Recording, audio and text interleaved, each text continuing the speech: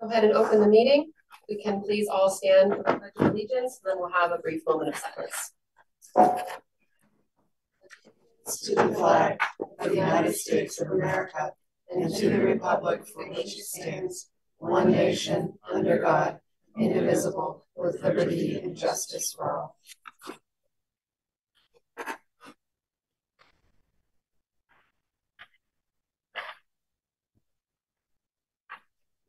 Thank you.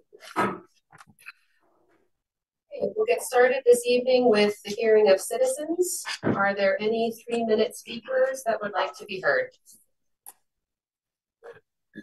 Seeing none, we will move on. I believe our first item this evening is special education recommendations by Dr. Konecki.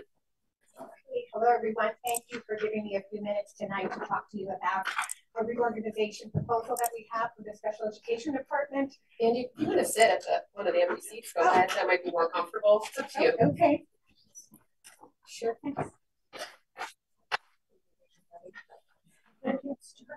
So for the past several years, at least as many years as I've been in this department, we've pretty much been operating in crisis mode because we didn't really have the resources that we needed to address our problems the way that we wanted to. So we kind of did a lot of putting out fires and kind of, plugging the leaks in the dam type of thing. And but recently, the superintendent and the assistant superintendent challenged us to start thinking differently and imagine a world with no barriers.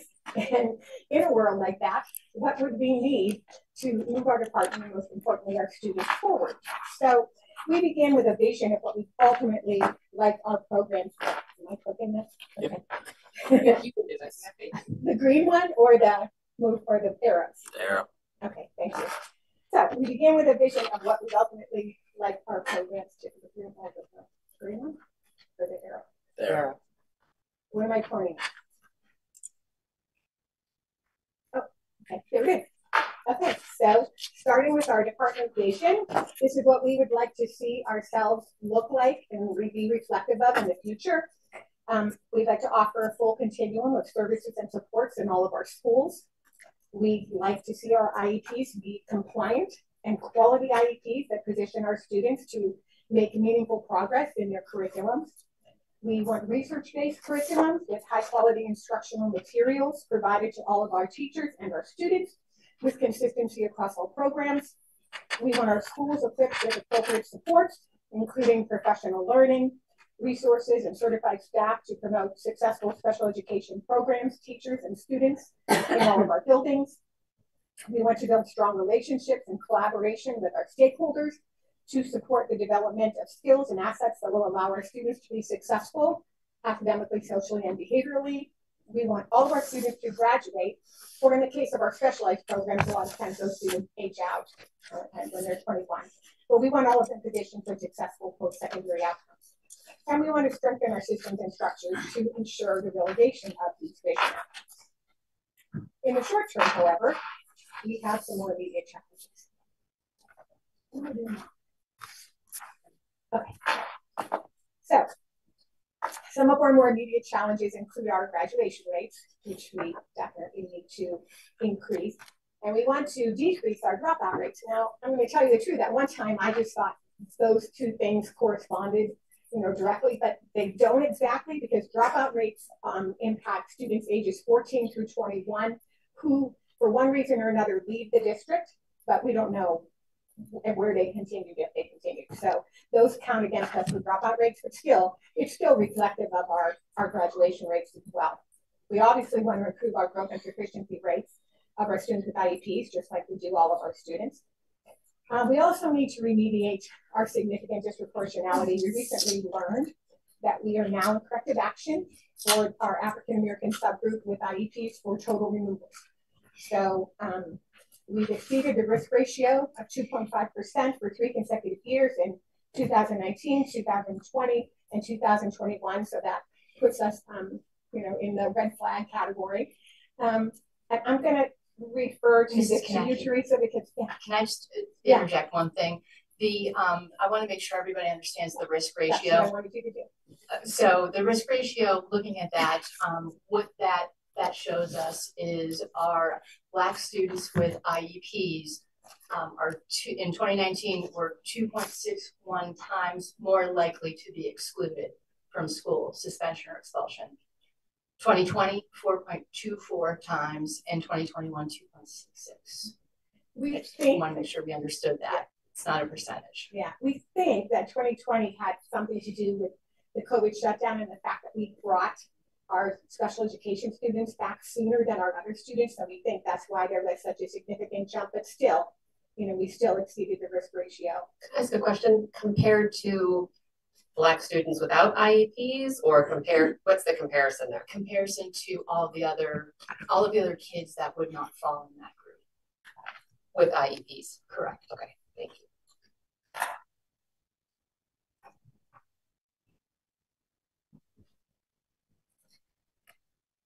Okay. And some more of our immediate challenges. We were monitored this year by the Department of Ed, and they did find that we have some issues with non-compliant IEPs and IEPs that weren't being appropriately implemented. Also, some of our students weren't making meaningful progress. We had some students that had the same goals in maybe 2 or 3 consecutive years, and they made minimal progress. And actually, just to be perfectly frank with you, several times when I've come before you to with settlement agreements, with parents who were dissatisfied with their students' progress in their programs, it had to do with one or more of these issues. So, can you give an example of a non-compliant IEP? So an IEP that maybe the present levels are not reflective of current progress. Sometimes, unfortunately, our IEP writer system has a tendency to just regenerate information, and sometimes our teachers don't update that information. Sometimes we have needs reflected in our present levels, and then we don't have a goal that corresponds with that. Sometimes our transition goals, are not reflective of, the post-secondary outcomes that we want to see for our students. Progress monitoring might not be measurable. So those are all types of things that could be reflective of a non-compliant IEP. And I'm going to interject, Angie, just from what I see. Students with IEPs who have behavioral issues that impact their learning or that of others, the IEP should have data-based positive behavior support plan components within the IEP. Sure. And that's something that is time consuming and often gets left behind in Erie. I got you. You got me? Great, thank you. Okay, so our team did some reflection on this around, what do we need to meet our challenges and realize our vision in the long term. And what we determined is that we need some additional leadership support that will assist us in implementing and sustaining a structure that supports our students and holds us accountable in meeting our student goals. So what we want that leadership to be able to do is support our special and regular education teachers, provide ongoing professional learning around co-teaching, differentiated instruction, provision of support, especially, this is really important and key, provision of support by general education teachers to students with IEPs, because a lot of times general education teachers don't come to us from their teacher prep programs with that type of, of knowledge and experience. Also intentional and immediate feedback around their professional learning, ensuring that IEP compliance and appropriate implementation of the IEPs. We need to increase our parent and student engagement and be able to provide accountability and effective response.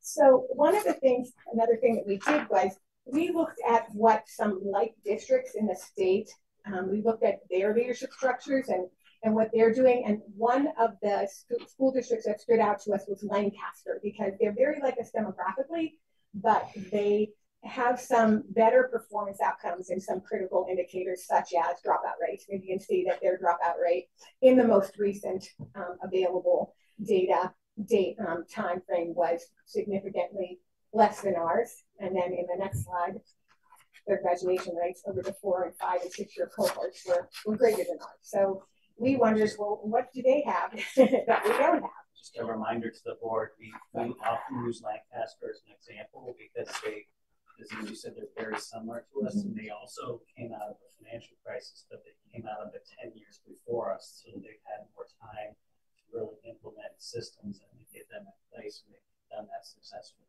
Excuse me, Brian, can I interject for a minute? Angie, could you slow down? Oh, am I going too fast? Yes, am I talking for me, too fast? you're going too fast. Okay, so sorry. Yeah. we're almost to the end now. She told me sooner because we're almost to the end now. So what we wondered is, what do they have that we don't have? And what we found is that they have this additional layer of special education leadership that's primarily focused at the building level. And that's those, what you see there is the exceptional student specialists. And those are the people who are going in and providing support in the classrooms in the general and regular education, general and special education classrooms, and working with the general ed and regular education and special ed students and teachers, making sure that IEPs are implemented appropriately, making sure that IEPs are compliant and that progress monitoring is happening and is measurable. Doing all those things that we would like to do, but we just don't have the resources to do. They also have behavior analysts, and we have right now we're calling it a 0.5 contracted behavior analyst that we contract for, but it's not really enough to meet our needs. They have 3. They also have 4 supervisors to our 3.25 school age supervisor. It's the 0.25 is because we have 1 supervisor who's primarily focused on early intervention. And so she does assist us with the school age needs, as she's able. But for the most part, we have 3 supervisors who are focusing on our school age needs. So we're asking for 2 additional. Mrs. Can you Kanaki? expand on the behavior analysts? Oh, sure. Yeah, the behavior analysts. So I know that you guys are aware of behavior specialists that we have in our district, but behavior analysts are a little bit different. Behavior analysts have specific credentials that enable them to have the training and experience that they can address the needs of students with disabilities whose behaviors are a manifestation of those disabilities as opposed to just conduct disorder, which a lot of times behavior specialists are addressing conduct disorder issues, whereas behavior analysts are addressing much more intense behaviors, and they're using research-based strategies to do so. So it's a big ask, and is this the updated one? Because I think there was That's the last one. I think there was a number at the bottom of That's that. the most updated one. Yeah. Is it there? Oh, okay. All right. Thanks. So, in a world with no barriers, this is what our ask would be, but it does come with a pretty significant price tag. That's $2.8 million a year. We mentioned this on Saturday. We're not going to put this in these budgets because we don't know if we're going to get any additional funding from the state. If we do get additional level of funding like we have received in the last 2 years, this would be our #1 priority to focus on. And just as a reminder, last year we received about $6 million level of funding, and the year before that it was about $4 million. So I'm sure you have questions for me. So. Dr. Kanaki, could you explain what an exceptional student specialist is, or are they a lot of different categories, or? Well, that's that layer, that additional layer of leadership support. That's what Lancaster calls them. Those are people who are they're focused in the building. They're working in the buildings with the students, with the teachers, providing, professional learning and immediate feedback, and they're working directly. So would that be like a para-educator, or no? Okay. No, it has to be some level of administrative support because they're going to have to be able to give teachers direction with regard to their IEPs and that type of thing. So I don't know that we've exactly determined what type of leadership level that'll be, but they have to be able to give direction to teachers. Thank you. They also get involved with communication with parents. I don't want to say no, not at all, because I think that's an important piece of it, that parents have somebody to talk to directly at the building level that will have an intimate knowledge of special education.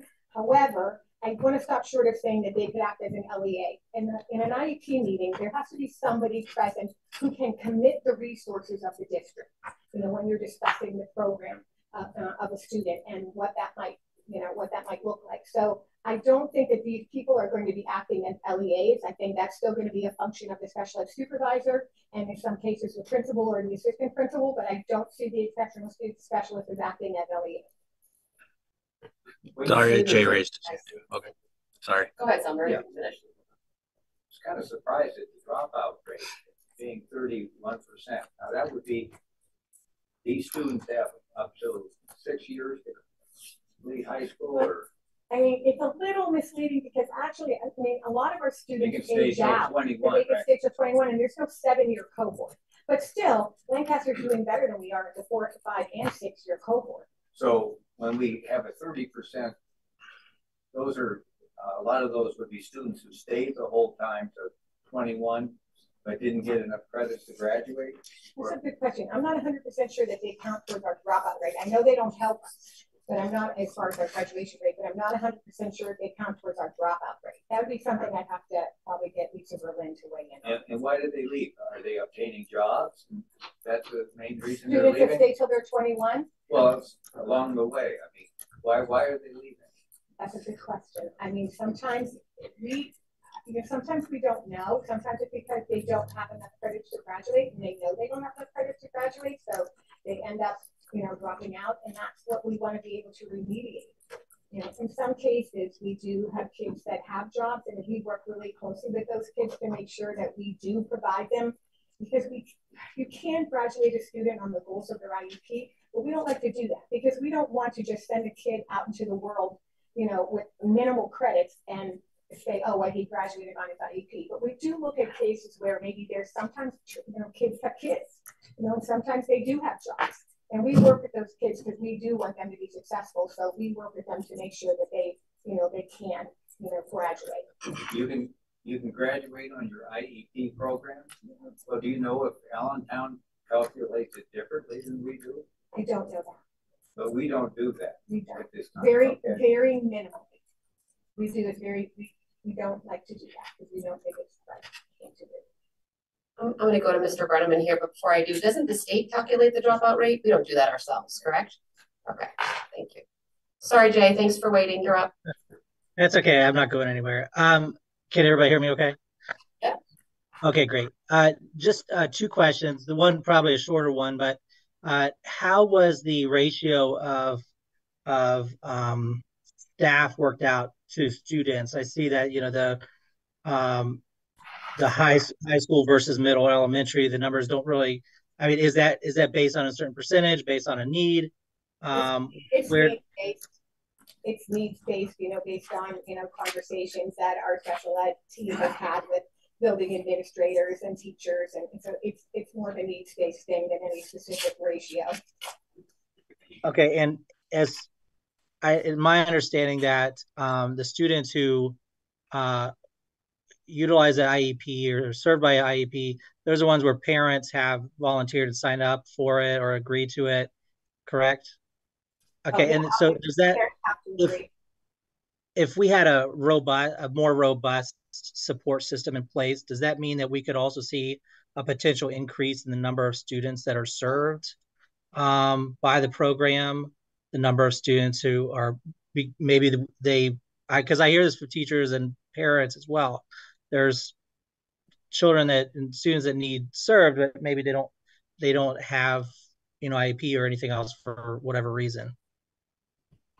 Well, I can't give you specifics on that, but what I can say is that's a good point, because if we have these people working with our general education teachers as well as our special education teachers, I think the skills that they could, help them to obtain would help, students that are struggling that might not qualify for IEPs as well. That much I can envision happening. Okay, thank you. Madam President, Yes, Ms. Jordan.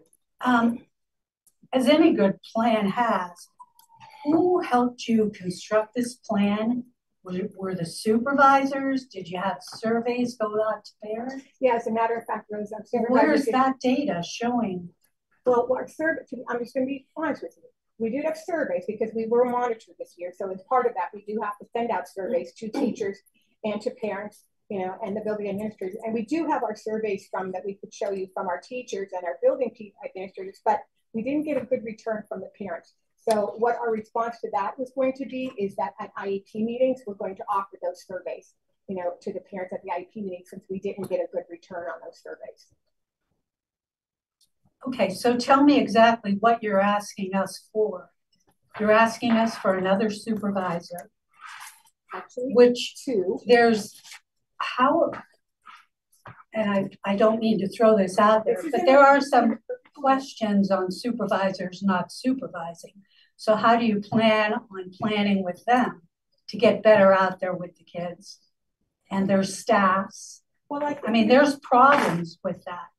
Well, I think, and this is my opinion, obviously you might get a different perspective from another, from another group of, people that you're talking to. But in my perspective, if our supervisors aren't as effective as they could be, it's because they're spread too thin.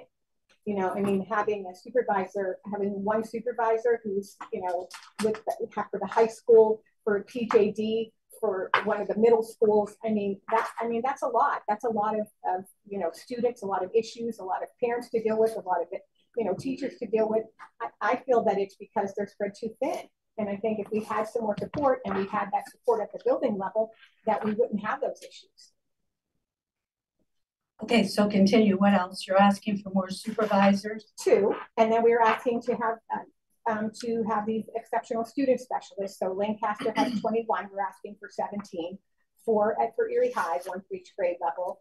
3, so 1 for each of the middle schools, and then 10 to service the elementary schools. Okay, so what do these people do? Are they like lead teachers?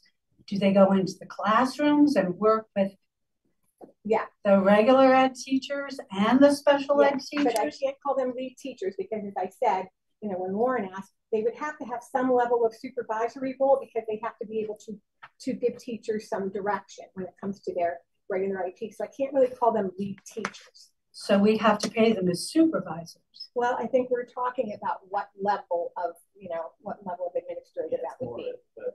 Like a lower level of administration type positions. And then the behavior analyst. Explain what those are. So the behavior analyst, I know. How many of those? 7 is what we're asking for. So behavior analysts, as I said, I know you've heard of behavior specialists and you've worked with behavior specialists, right? But behavior analysts have a different level of credential and a different level of training and a different level of experience. They're master's level people who have to go for additional training to become certified behavior analysts. And their training involves, learning about applied behavior analysis and research-based techniques, determining what's the function of a behavior, and then implementing scientifically based strategies to address those behavior, ongoing data collection, revision of the program, and also part of their role is to train other people, our teachers, our paraprofessionals, our administrators, in how to implement those same programs.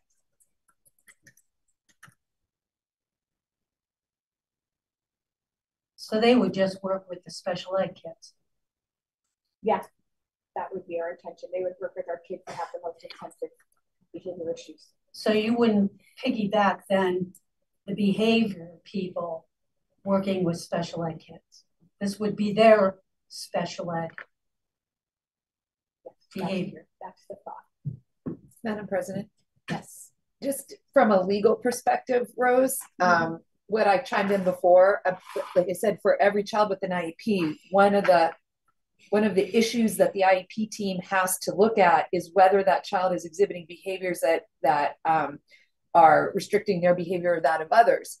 And if the answer to that question is yes, and there are many students in the Erie School District that the answer to that question is yes, then by law, the district is required to conduct what's called a functional behavioral assessment. And then from that data, then they create a data-driven positive behavior support plan. That's where these certified behavior analysts are massively helpful. And schools really need that level of expertise to get that data and then to help the special ed teachers apply that data in an effective way. And the reason why I talk about it the way I do, I'm not a teacher, but just from the legal perspective, that's a very common issue in defending lawsuits that are brought against school districts when that's not done effectively. But we've been requiring teachers to do that now, the functional behavior assessments, for a long time. But I'm going to be honest with you in that they're not as, those plans are not as effective as they could be. And isn't it true that some of those teachers are really not trained in that particular area? And that's where it all falls into. We're putting Sumner as the quarterback. He ain't got no training. So you have teachers who are, no disrespect, you have teachers who are doing things and they're doing it to the best of their ability because they have a special education degree, but they didn't go further to receive the required training. So we're putting a hurt on some of our students by not having that specialized training. And one thing we also need to look at and remember is just not the students of special education, you're also looking at the students of special education who are gifted. That falls up under special education. So right now, from what I'm hearing, we're talking about the students who are in educational danger or in need, but we're not speaking of the students who are gifted because they're part of the special education program too, correct? Some are. Well, and you know, I think everybody has recognized that since the pandemic, I mean, our mental health issues and substance behavior issues have just increased exponentially, you know, to a level that we haven't seen in the past. Okay, I see your hand up again. Yeah, thank you, Madam President. Two more questions. One being, you know, the workforce is a hot mess right now. I guess I don't need to say, most people already know that. If we were to post these jobs today, what's the likelihood that we get the right credentialed applicants in a time frame? Are we looking at a year or two? I mean, what are we looking at as far as like before we'd actually be able to build out this team? Yeah, so a couple things. I think first of all, I'd have to you know, ask the superintendent and Neil when they think that we might possibly, you know, be in a position to be able to hire these people. Second of all, you're right. You know, it's slim pickings out there, and I have to be honest with you in saying that the people who we would attract would probably, if we offer, you know, the right salary level, could be possibly people who would be attracted to the school schedule because, you know, they have young children. And also, I think that we probably are going to be stealing people from area agencies that would be attracted to working, you know, more in a school setting as opposed to a clinical setting. Not stealing, but attracting. Okay, yeah, well, you know, again, that's almost how it is in this environment as it is anyways. The other question I had was, so I know teachers are very crunched with time as it is, and is there I know this, and I guess just from the plan from seeing, we're seeing more professionals, more, you know, paraprofessionals, et cetera, stepping in, assisting. How much of this is a reducer of workload on teachers versus sort of maintaining the same sort of load that the teachers are bearing? I mean, reducing the workload, I think that what it can do is help teachers to be able to manage, you know, their classroom situations better, especially when they have very challenging students. And I think when they have the skills to do that, first of all, that's a reduction of stress level right there. And also we're going to make sure that they're using, you know, effective research-based practices so they're not implementing, you know, strategies that, you know, aren't going to work for them. So I think in the long run, it will reduce stress levels and it will reduce, you know, the workload on teachers because they'll have the appropriate supports and appropriate professional learning to work smarter, not harder. Other questions for Dr. Konecki? I've got one. Why just not hire more special ed teachers and make class sizes smaller and make the work easier for them? I still think that, you know, I mean, would save a lot more money. Our class sizes on average compared to peer groups are actually lower. How much? If we're floating around on average about 15 students per special ed. So why not just like you do for regular ed, lower? But well, you know, most of our students are educated in the regular ed setting, so it's not just a matter of hiring more special ed teachers, you know, because, you know, we're targeting really the kids that are in the general ed setting because those are the kids that we're losing. those are the kids who aren't getting enough credits to graduate, and the ones that need more support in the general ed setting. And this is the way that Lancaster is telling us that they were able to make that happen. Wouldn't it make more sense to pull the kids together in small groups if you had more people? Well, Madam President, I think, Rose, the way we're thinking is the model and the strategic plan, so strengthening that infrastructure. We don't think that the challenges we're seeing will be solved with additional teachers. Looking at the number of students and some of the condition paperwork is in, and things that we've talked about before with the monitoring.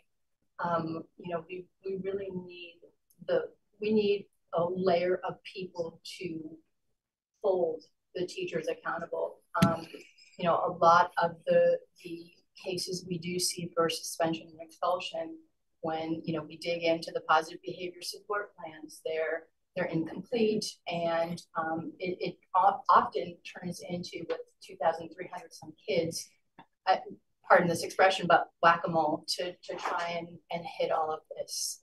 So that's, I think, why we went in the direction more of having that layer. And then, once the system and structure started to strengthen, maybe revisiting it.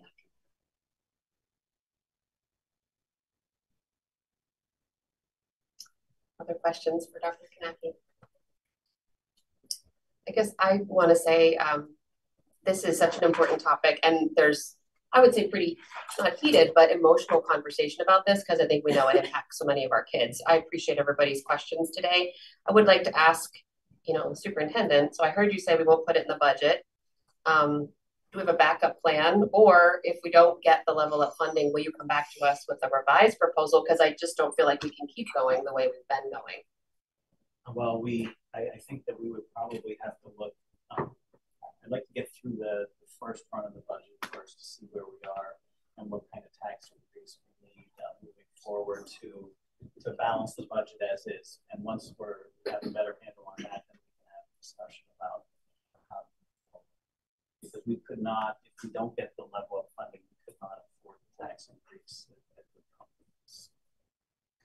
I'm very confident with the fair funding lawsuit and what I've been hearing about the budget so far this year, that there's going to be funding in there for this thing, and hopefully a pretty significant down payment on the inequitable funding that's happened in Pennsylvania in the last decade. And maybe it's a reminder to us as board members as we advocate for that level of funding, when we talk about using it for something this important to this many of our students, helpful to make the case that this is what a district like Erie would use that for. So did you have something, Mr. Shreve?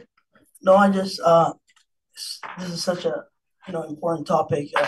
Like how long can we just put it? Because I hear a lot of frustration from parents. Like, how long are we going to keep putting off the budget? Because it seems like this is something that needs to be done. So like go ahead. Our budget process every year starts in April. So next month you'll get your first look at the budget, and we'll revisit it again in May. The board adopts a preliminary budget in May and has to adopt the final budget by June 30th. So during this next 3 months, we'll be able to really see where we are financially and start to make some of those decisions. Everyone okay to move on? Thank you, Dr. Kanaki, appreciate it. Okay, we'll move on then to item 4, the Future Ready PA Index designations. Ms. Suwadala. Thank you, Ms. Devlin. So I will be reporting out on PDE, School Improvement and Accountability.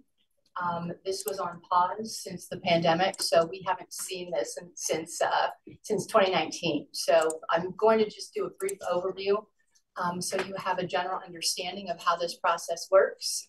And then I will get to some of the designations we have for our schools starting this year. So these slides actually are from PDE's presentation. I thought they were important for the group to know. Identifying schools for supports, termed annual meaningful differentiation by the federal statute. That's ESSA.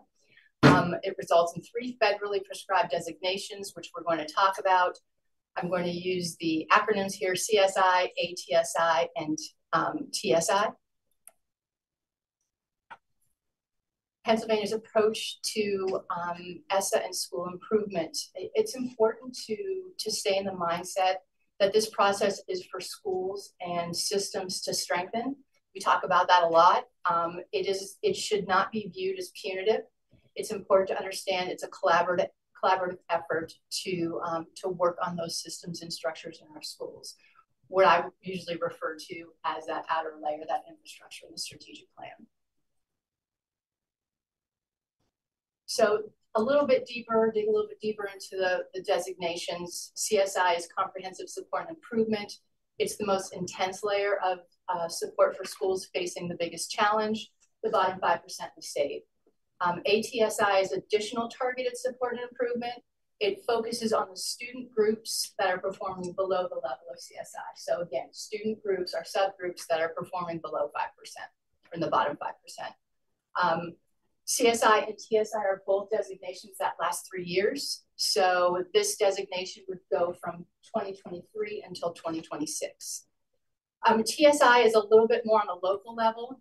The focus is on student groups as well, below state established standards, which I'm going to talk about in the next couple of slides. How did we get here? The Every Student Succeeds Act designation process, we've got two layers here. We've got the indicators and the 3-step system. So I'm going to go over what the indicators are first. If you see on the left, we have the federal indicators that we have to have when we're reviewing our data. Achievement, academic progress, which is our growth, graduation rate, average of 4- and 5-year cohort rates, and English learner proficiencies at the bottom there. Additional indicators that were selected by PA are career readiness and chronic absenteeism. Now that we know the indicators, let's talk briefly about the 3-step system. So ESSA requires states to disaggregate data based on their subgroups. So that's what we're looking at when we're looking at TSI schools. So a student group, which is 20 or more, if they exhibit achievement at or below the statewide achievement rate, they then go into another layer where we look at achievement growth together. So the student group falls within a specific achievement academic growth profile. If they don't meet the standard on either of those, then they fall into the range and they're evaluated on the remaining indicators. These are the remaining indicators that, again, we need to look at. So if you meet the criteria in the first 2 steps, and you a school also performs below state averages for either ESSA required indicator or both state selected indicators, the school will be placed in TSI. So again, the ESSA required indicators is the graduation, the cohort graduation rate, and the progress in moving English learners to proficiency. And the state selected indicators are attendance in the career standards benchmark.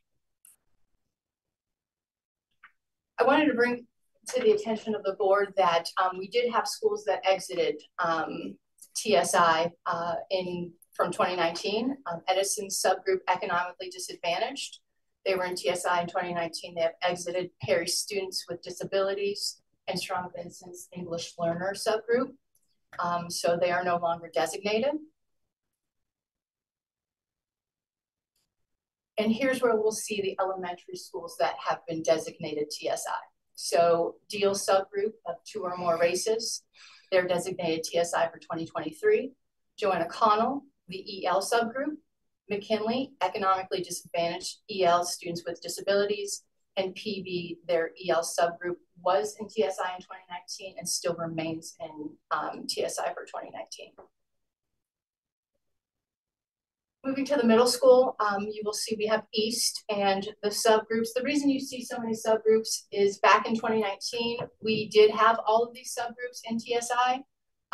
Moving to the next column, for TSI in 2023, 2 or more races. And then we did have 2 groups slip into ATSI, so that additional targeted support, our Black subgroup and our English learner subgroup. Finally, our high school, Erie High, which is going to be all of those subgroups listed on the slide. And you will see that in 2019, those groups were in TSI, and the white subgroup remains for this year. But you will see that we slipped on all of the other subgroups, at Erie High into ATSI. So they will be designated as additional targeted support improvement from 2023 to 2026. I just wanted to bring this. I use this document a lot with our staff. And you can take a look. If Pennsylvania does this and LEAs do this, then schools and communities can do this. This is Pennsylvania's priority statement, and we write these in our school plans. But if you look, and I know it's very small, I'm sure that you can see it better in board docs. But what I want you to take a look at is under the LEA section, you can see the second bullet, support schools and their communities in removing barriers to learning. Customize support systems to meet the local needs. I can't see that one. Context. Thank you. In context of individual schools, and implement data-informed human capital systems. Allocate resources based on the needs of individual schools and their communities. So I'm going to talk a little bit about that in a minute. I don't know when it does that, sorry. And finally, the slide that is also from PDE. I wanted to bring that, my favorite cycle of improvement, back in front of the board. This is what Pennsylvania gives us to guide us through this process.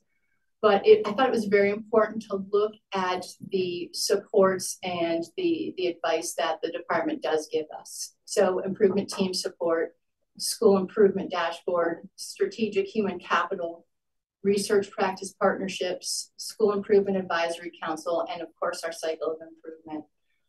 One thing I did want to mention to the board, if you recall, probably just about this time last year, maybe it might have been April or May, we brought a proposal to work with our elementary and middle schools, the pivot proposal to work with our administrators, make them stronger. We're making significant progress with that. We are seeing a strengthened curriculum implementation across the board.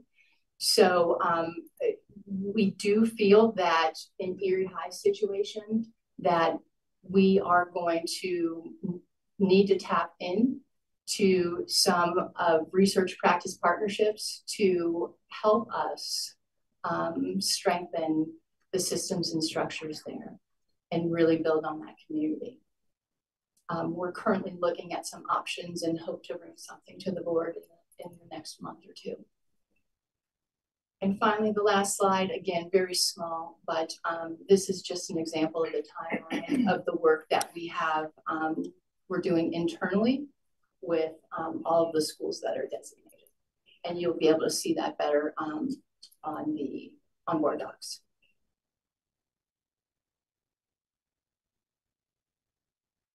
Questions for Teresa?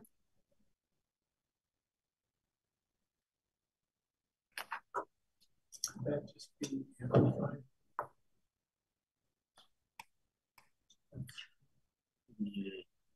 No. No. No.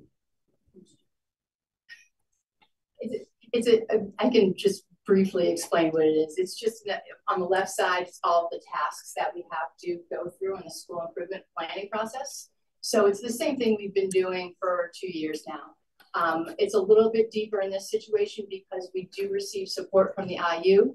I can certainly send this PDF out to the board as soon as I get done talking. I can get it out to you so you can see an example of what it looks like. And the timeline, the due dates just keep us on track as much as possible. Madam President, Teresa, could you just give me an inkling of exactly like something you're going to do at Erie High for one of those groups of kids? So I have an example, a concrete example. So we are currently, so this right here is what we're working on in the planning process, right? So I don't know how that will shake out as we do, like we complete a root cause analysis, we set goals, we have action steps, we have professional learning. What I can tell you, Rose, is that we worked on these subgroups last year, and obviously what we put into play didn't work very well for that school community. So we are going to have to go back to the drawing board and do a much deeper, honest root cause analysis to see what's going on and how we can best support the school community altogether. Staff, students, families. Because what we're doing isn't working. Other questions? It's a lot of data. I mean, it's a lot to take in, right? Yes. So everybody, I think, is maybe just digesting it a little bit. Okay.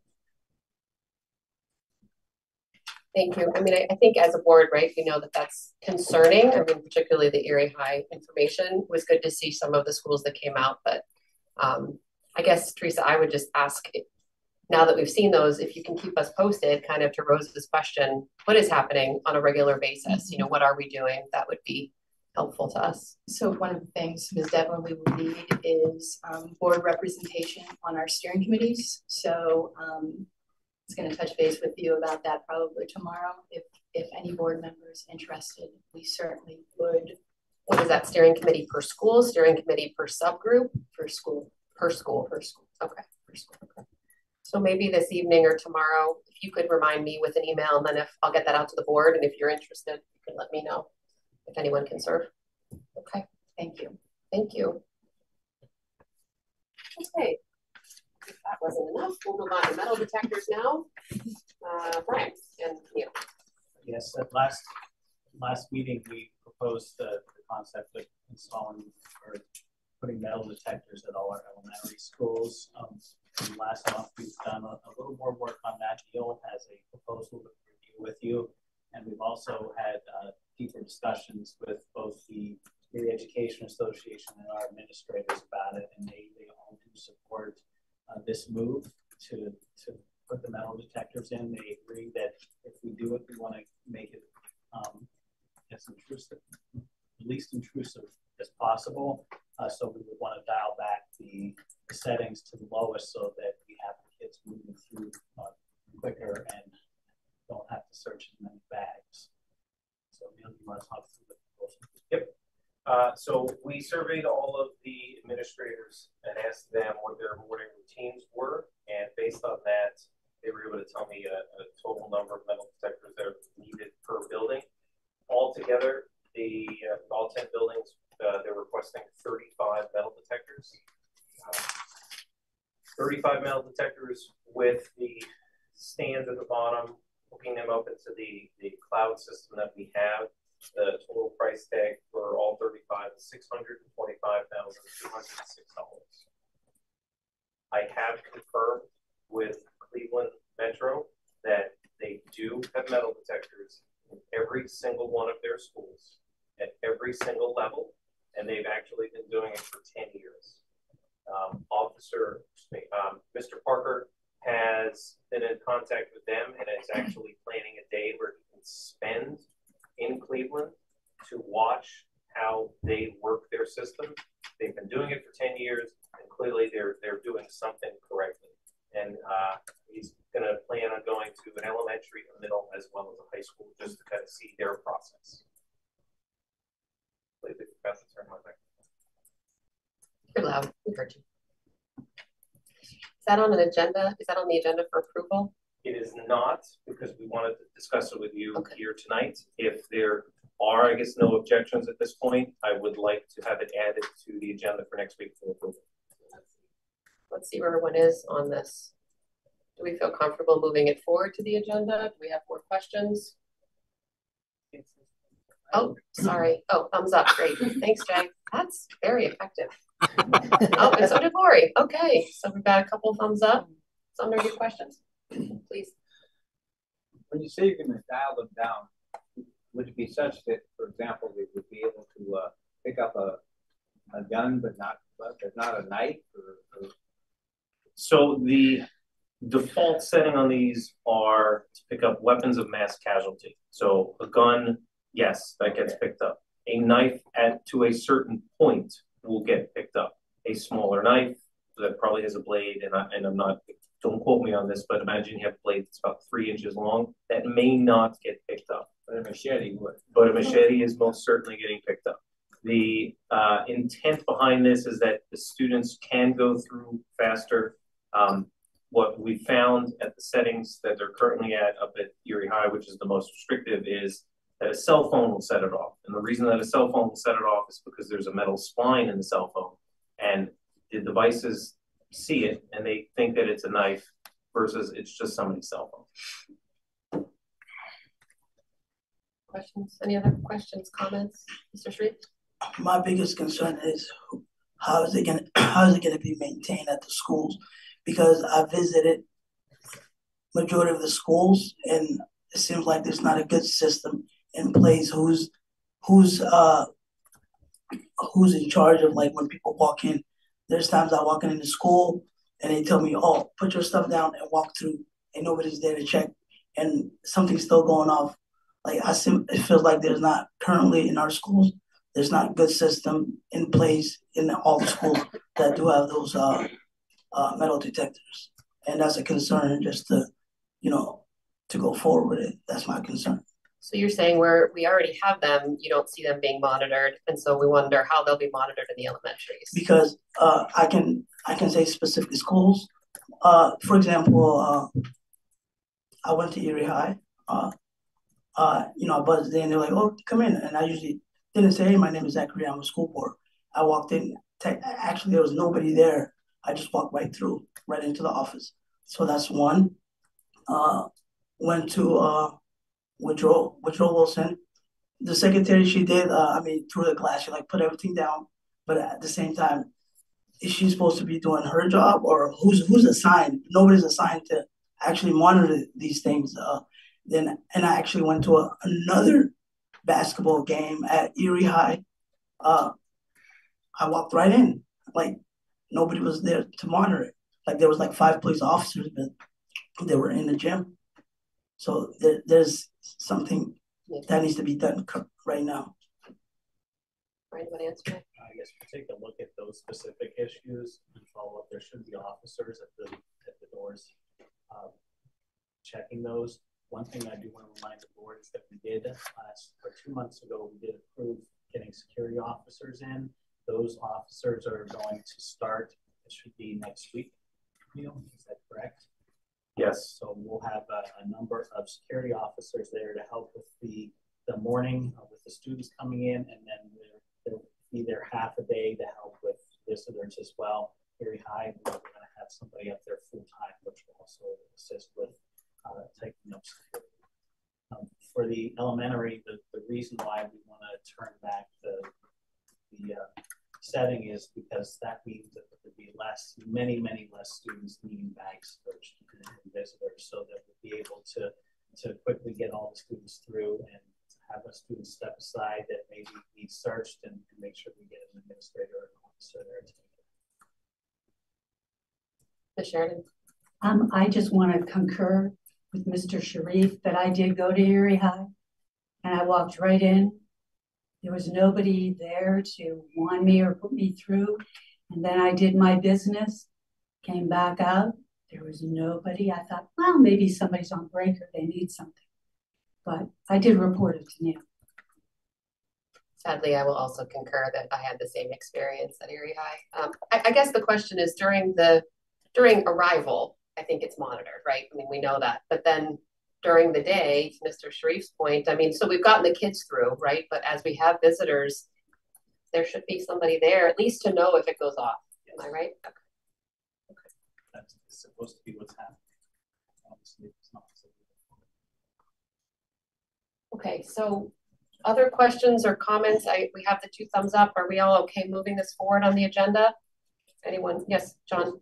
Just Mr. Parker's remote, I believe that we should proceed with No, it won't. I think that the point of the visit is to kind of walk away with best practices, just to make sure that our systems are working appropriately. Zach and Rose and Daria could taste them, could buzz them, and then push the door or unbuzzable. Yeah, I had the same experience. I was buzzed in, but there was no one to monitor the metal detector. And then when I went to the office, you know, I signed in. It wasn't just me, a lot of other students. Yeah. Too. At least they were aware. I knew somebody was coming. Yes. Okay, so it sounds like, Brian, Neil, you have enough to move it forward. Okay, thank you. Moving on then to item 6, the 23-24 charter enrollment budget. I'll just keep going for the rest Great. of the agenda, by the way. So the good news about being removed from Financial Watch is that we were removed from Financial Watch. However, being removed from Financial Watch triggered us to do one additional step. So the financial improvement plan stated that we needed to work towards not increasing our charter enrollment by 30 students annually every year. It was set in stone. So if somebody requested a charter cap increase, we couldn't say, well, you can get 20 and you can get 20, because that would be more than what we would be allowed to do per the financial improvement plan. However, now that we're out of Financial Watch, it triggers the rest of the policy. And so just to remind everybody, just so that we knew what we were looking at, the policy is at your seat behind the table with the numbers. And so this evening, we're here to talk about a charter enrollment cap budget assumption.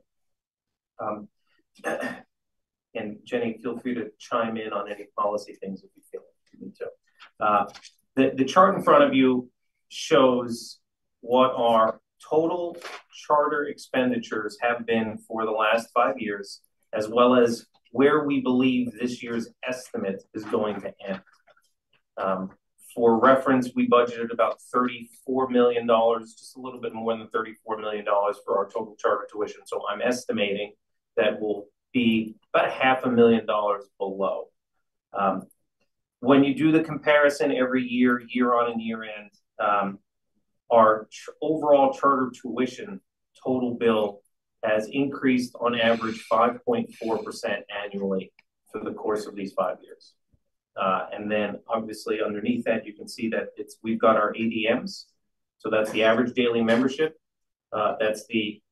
It's different than a head count. So that's how many kids were enrolled at a charter school by regular ed and special ed. And then again, there's the estimate there. So at this point, we are, the reason that we have this conversation is because presently there are 2 of the brick and mortar charter schools that have asked for an increase in their enrollment cap. And we will have to address that further down the line. To complicate this even more,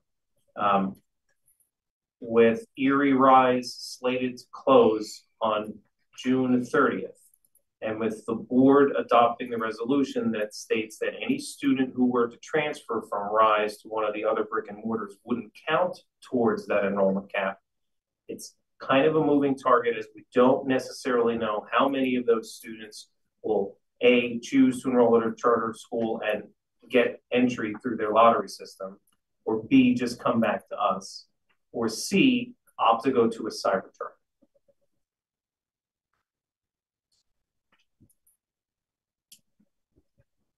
I feel like that was clear as mud. I'm sorry. I just want to understand. So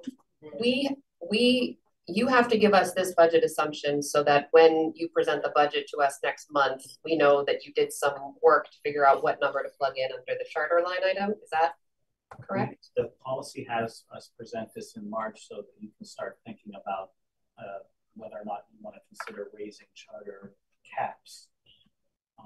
Okay. So we're coming to you tonight to give you our best estimate, knowing that with Erie Rise closing, we're not sure exactly what's going to happen. So our recommendation is that we want to hold off on any decisions regarding charter caps until we have a better understanding of how the closure is going to affect our numbers and budget next year.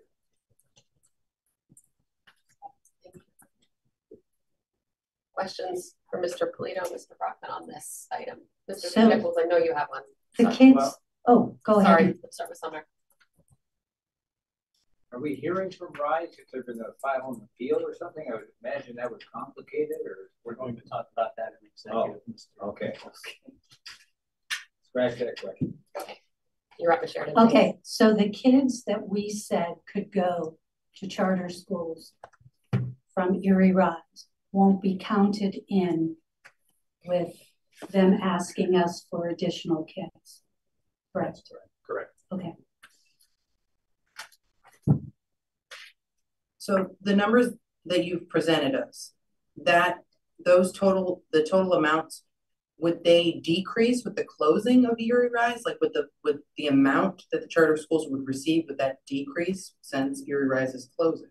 That's our concern. We don't know what's going to happen with the charter enrollment. If it's going to decrease, resulting in a decrease in the budget.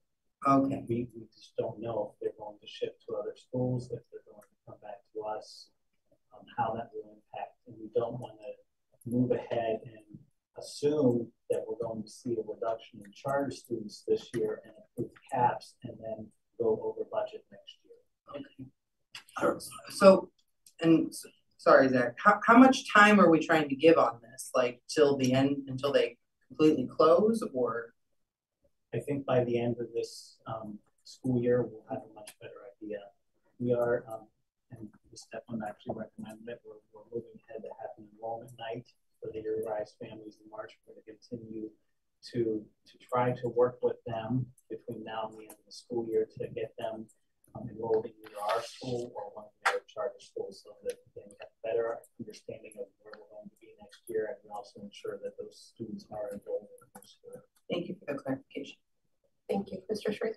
Are we getting students now from Erie Rise, and are we tracking those students? Yes, in the last month we've had about 11 students return back. Okay. Yes, Ms. Green. Are any what are the two charter schools again that we're looking at that they can go to? They're the three charter schools that they can go to would be Percy's House, Robert Benjamin Wiley, and Montessori. Okay, now the question, it's not a charter school. What if some of those students decide to go to the Eagle? The Eagle's Nest, that would be a program that is run by. I said it's not a charter school. And so they would have to enroll with us, and then they would have to go through the application process to get into the Eagle's Nest. What grades is Eagle's Nest offering now? I've lost track. 7th, 3rd, 7th. It's 6th, 7th, 8th, and kindergarten. Yeah. And as we discussed last year, they want to expand it, so we do have the contract on this month's agenda for next year, which would include first grade as well. That's on this month's agenda. Yes. Okay. There's currently a placeholder. I just spoke with Dr. Jackson this evening.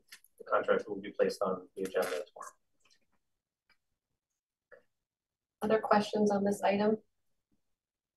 What do you need from us here? I guess you're just letting us know it's going to be a while, or do we have to formally waive something? You don't have to do Great. else. Okay.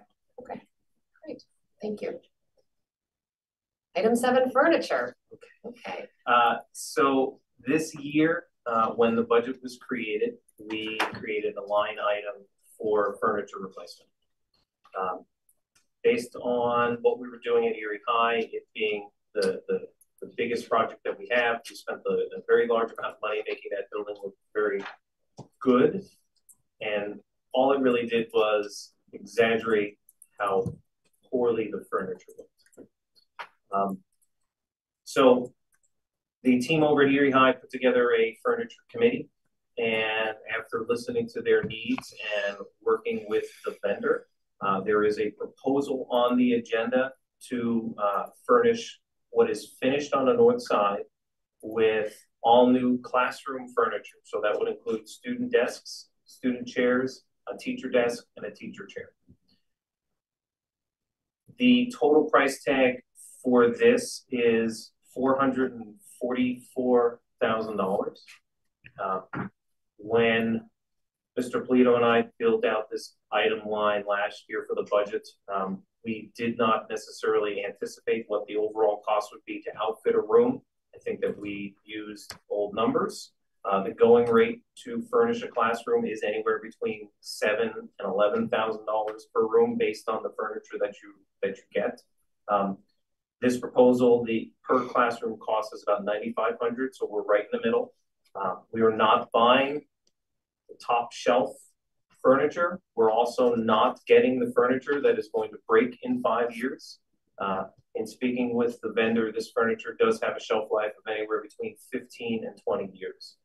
The intent would be that we would continue this furniture replacement cycle in the budget for as many years, well, just in perpetuity basically at this point, and we would work our way through the school district, replacing furniture along the way, so that we don't get to a point where it's, hey, we have to dump a lot of money to buy new furniture. We'll just have this in a regular cycle.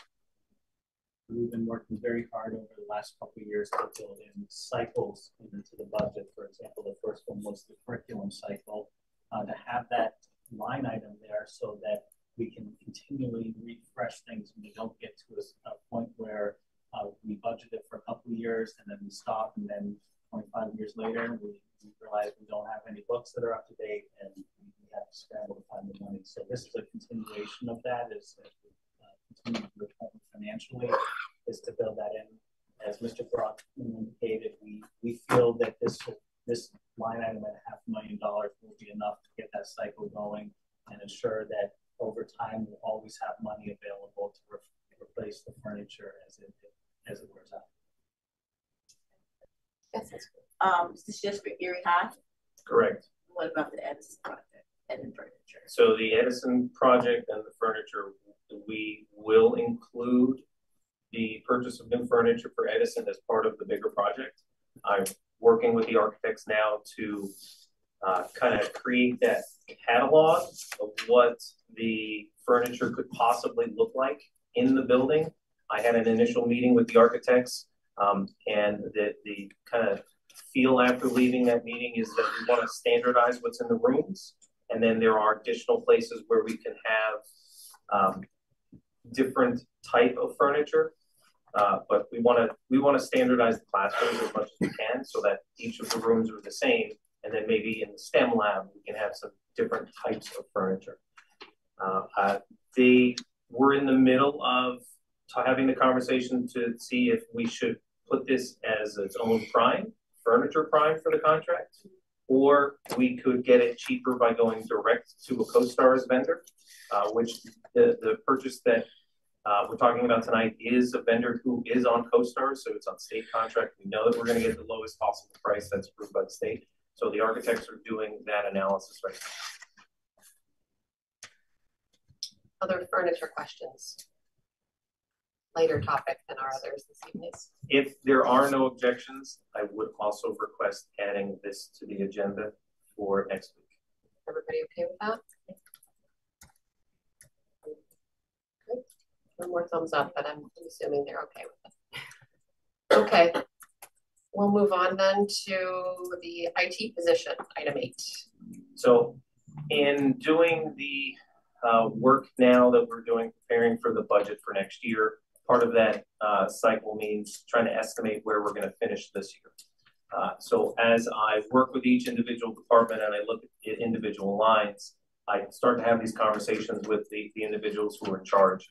And one of the things that I noticed is that our IT department has a lot of overtime hours. And when I discuss the reasons behind it with the 2 supervisors, there is a very large amount of time that is spent with our one-to-one devices.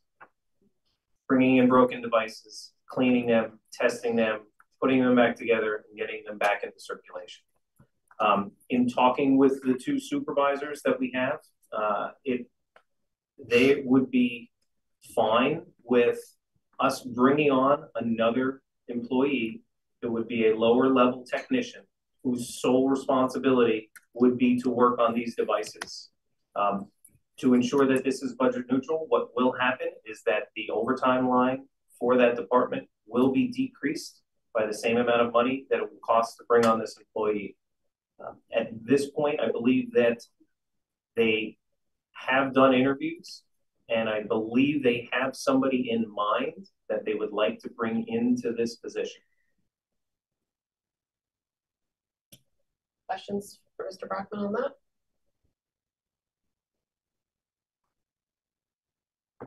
I guess I would just, I trust, right?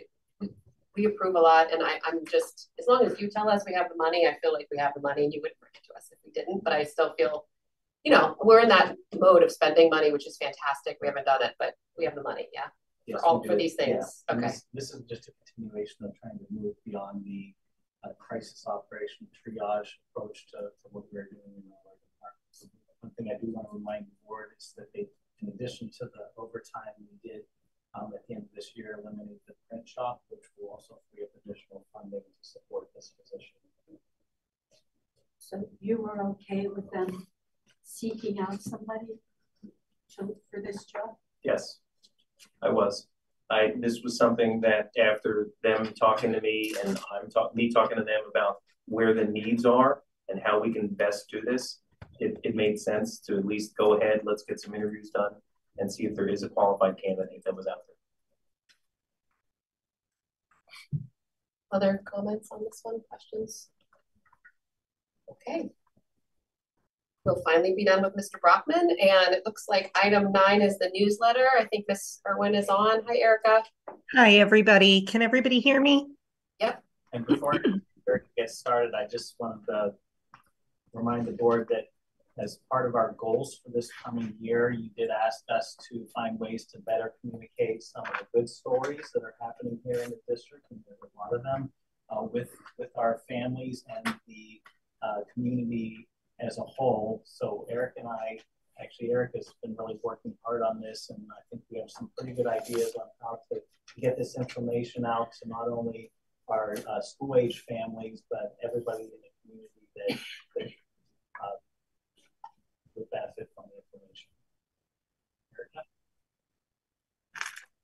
Thank you, Mr. Polito. And I'm sorry I'm not able to be there in person with you tonight, but I'm happy to talk about this other potential avenue of communication, which is a citywide newsletter that would feature district news and more lighthearted features about our students, our families, and the wonderful things that are happening in our schools every day.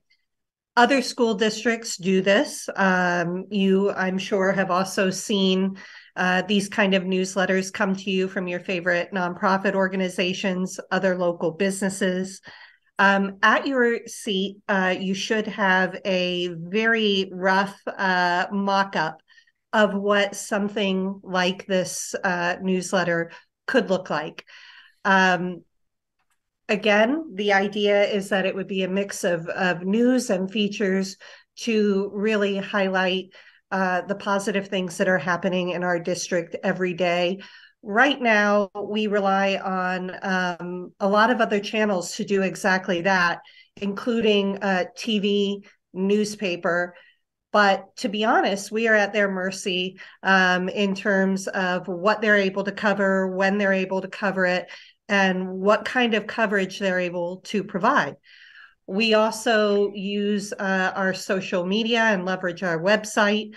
And again, that depends on visitors coming in. And we've done a lot to engage and bring those visitors in. The engagement and numbers we saw recently through Black History Month and also our celebration of Career and Technical Education Month are some of the highest we've seen. So we are reaching our families, our students, but we need to do more. And one way to do that would be through this citywide newsletter that goes beyond our families.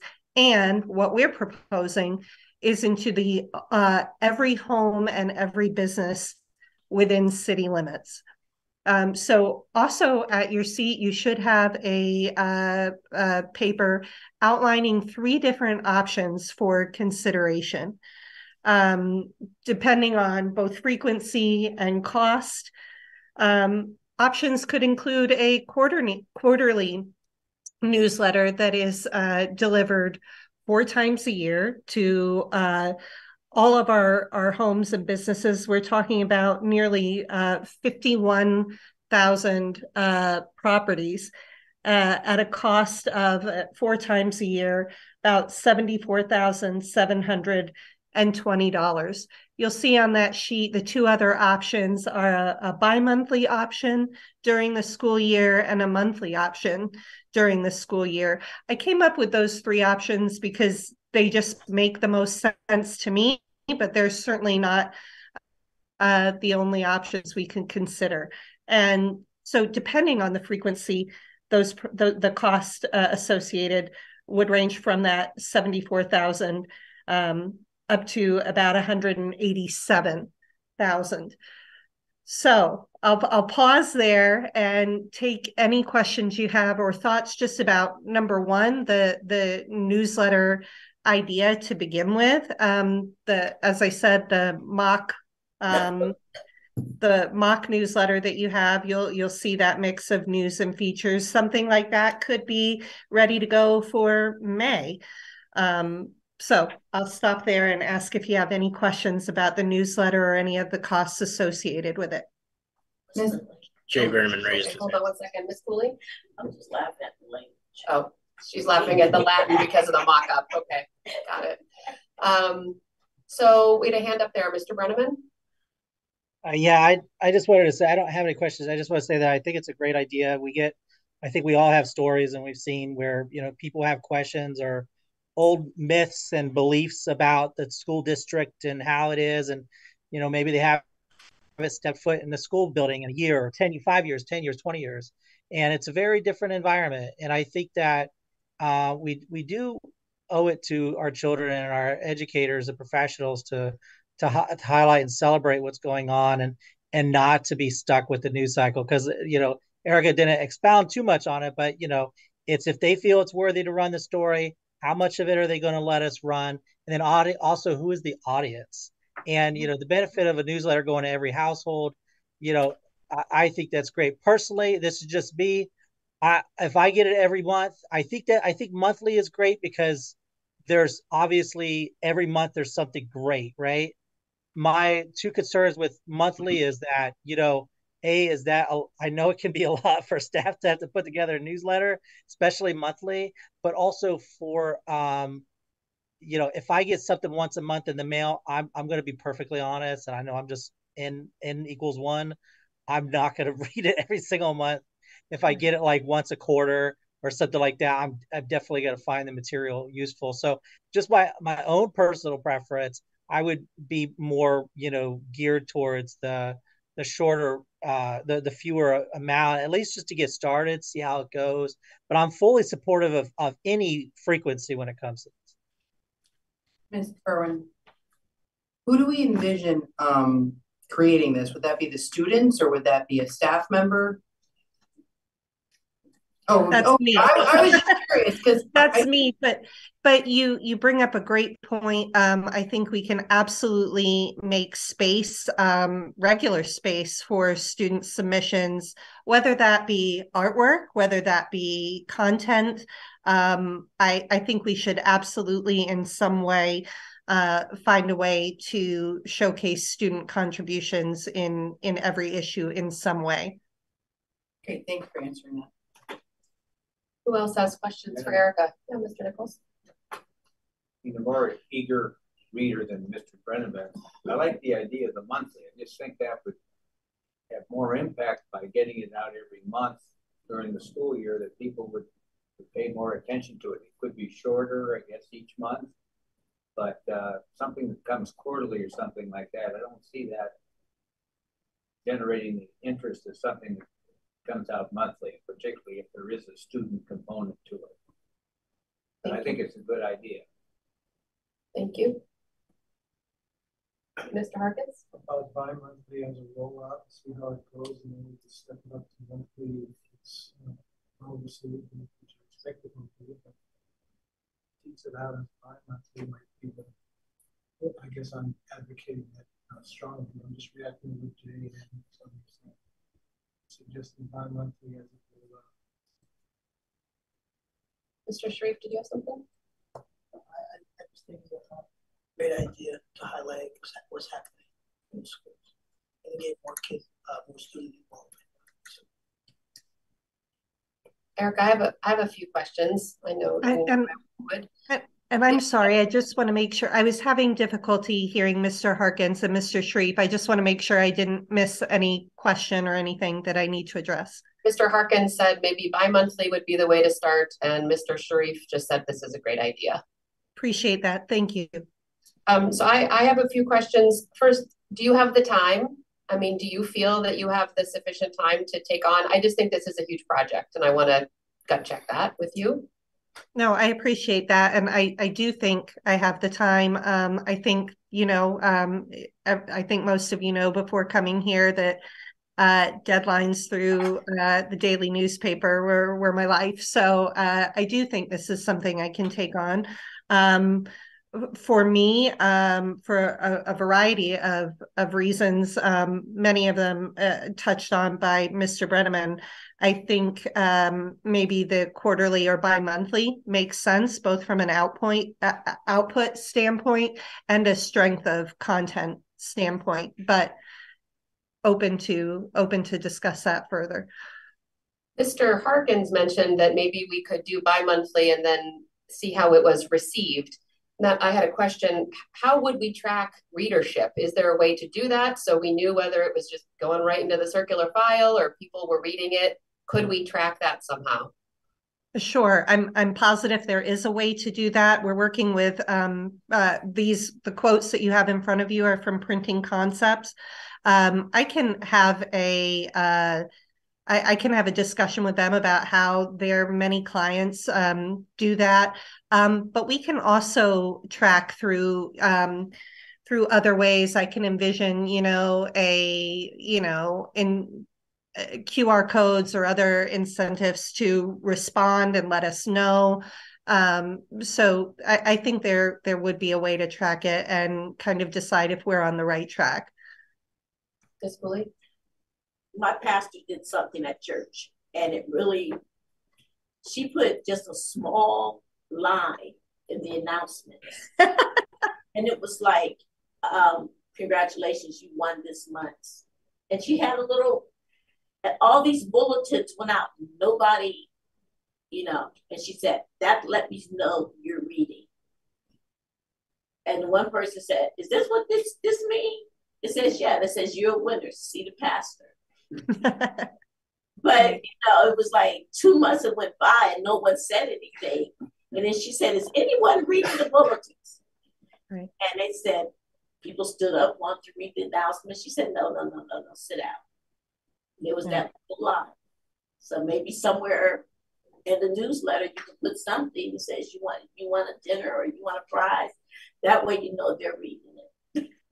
Well, and it's also on me to make sure the content is engaging and interesting to the entire audience. Our audience should be more than just students and their families. The idea here is to reach the taxpayers, people who might not otherwise have a vested interest in the school district, and show them why they should, and highlight stories that prove that.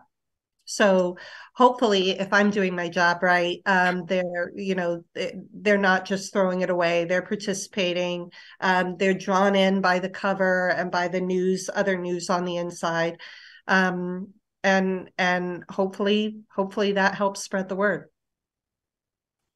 Erica, my last question, did you get a couple of bids on this? I heard you say Printing Concepts. I just wondered if that's because you work with them often or if there were a couple of bids that you went to on this.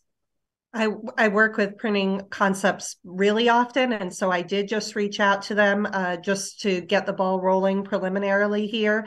My experience has been super positive, and particularly starting a new product. I thought reaching out to someone that we have an established relationship and has proven the quality of their work to us throughout numerous projects. Printing Concepts is the company that we've worked with most recently in doing our student information guide every year. So, and they always deliver and they do a good job. Other questions for Erica? It's not a comment, it's just it's not a question, it's just a comment. When you do something bi-monthly, I've had experiences with some magazines coming, and about the time they came to me, certain announcements were outdated.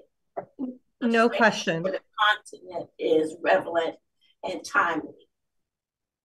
Right. I think we would absolutely have to be cognizant of that. And I don't see this as a vehicle for delivering breaking news at all, you know, but more kind of in depth, or again, news targeted not just to families and students, but more in-depth news. Like you'll see in the mock-up I wrote about updates on our CTE program and our construction projects. These are things that people beyond our buildings can be interested in and are not tied to any particular date or time. But that's a great point. Thank you. So I heard some comments about quarterly and bi-monthly. You know, the difference between those two is less than 20,000. I guess I would say maybe we leave it to Erica. She's the expert. She, you know, she lived in the life of deadlines. So maybe we let you, if the board is okay with that, unless someone feels really strongly, maybe we let you, Erica, decide how you want to move forward between those two options. I don't think anyone really feels that maybe monthly is the way to start, but the bi-monthly or the quarterly, perhaps. Can everybody be okay with that? Or you could have monthly that would be like October, November, February, March, or April. You know, there are breaks in the school year where you, because it is important that what's in there is contemporary, not stale. So you heard our comments, Erica, and maybe we'll just leave it to you to come back to us with what you decide, if that's okay with everyone else. Thank you so much for this work. I think it's a fantastic idea, long overdue. So thank you so much. I appreciate the support. Thank you, everybody. Okay, so item 10 on our agenda is review of the draft meeting agenda for next week. If everyone had a moment to review that, just take a moment and let's see if anyone has any questions about the agenda.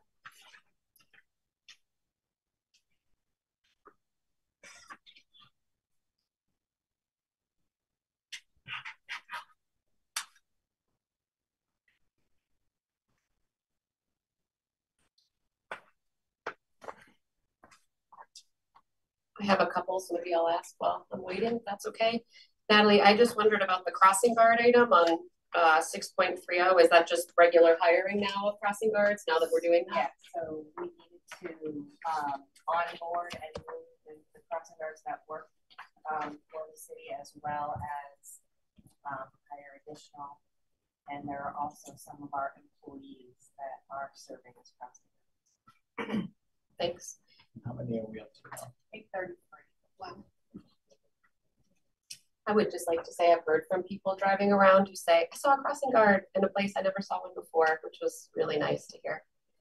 And then one other question I have for you, Teresa, under travel 6.02, I see Mr. Nielsen's going to the College Counselors Forum. When educators go to conferences like that, is there an expectation that they present back what they learned or they're sharing it with their colleagues? I just know with the focus we have on counseling, curious when information is brought back, if it's shared out. Yes, depending on what the conference or the visit is, yes, there is a section on the travel requests that they propose before the travel approval is processed. Okay. Those were mine. Who else has questions? None? Okay. Then I think we're on to item 11. Any other matter? I believe Mr. Nichols, you had a few things. Yes, I do, Madam President. First, and this is really lucky on the timing here after our success last night, is I wanted to get the sense of the board if there's interest in expanding the athletic budget, which I knew nothing about until Brian and Neil responded to me. And here's the good news about it. In 2022, the budget was $1.6 million, so it's not, you know, relative, it's less than 1% of the overall budget. And my other suspicion was this has probably been squeezed in recent years because of other more pressing areas. And what I've got is the budget 2017 through 2022. And during that time, it only went up 1% a year. Now the salaries went up 3%, but our equipment went down from 350,000 to 270,000. So, we have not been able to spend money there. I think it's a relatively small part of the budget, and I would like to see a dynamic increase in this.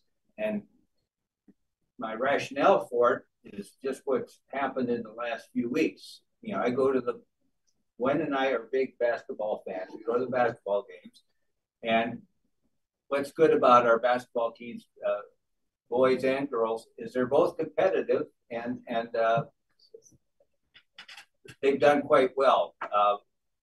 We have difficulties with our football team, which we're hoping that the kids from East will hold on to them and they'll get that going again. But basketball, we've been competitive. But in the course of this year, we played Prep twice, and they beat us both times. And I think they were laying off a little bit. They could have beat us by a larger score. And we played McDowell, and we were more competitive with McDowell, but they beat us twice. So with the big schools in the area, we were 0-4. So there we are. But now we've got a Cinderella team, because then we go to the District 10 playoffs, which I'm too stupid to figure out, so I missed the game. I assumed the playoffs were between Prep and McDowell, but Prep's in a 5A, we're 6A. So we automatically go in no matter what.